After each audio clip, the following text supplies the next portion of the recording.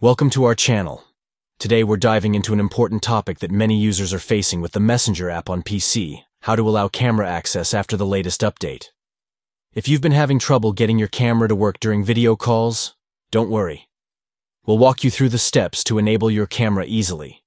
First, let's start by pressing the Windows key on your keyboard. This will open up the Start menu. From here, look for the gear icon, which represents the settings. Go ahead and click on it to open the Settings window. Now that you're in Settings, you'll want to focus on Privacy and Security. On the left-hand sidebar, you'll see various options. Click on Privacy and Security. This is where you'll find all the necessary settings to control how apps can interact with your device. Once you're in the Privacy and Security section, scroll down until you find the Camera option. Click on it to access the camera settings. Here, you'll see options that control which apps can use your camera. It's crucial to check this section if you want Messenger to access your camera properly. Next, look for the option that says, Allow desktop apps to access your camera.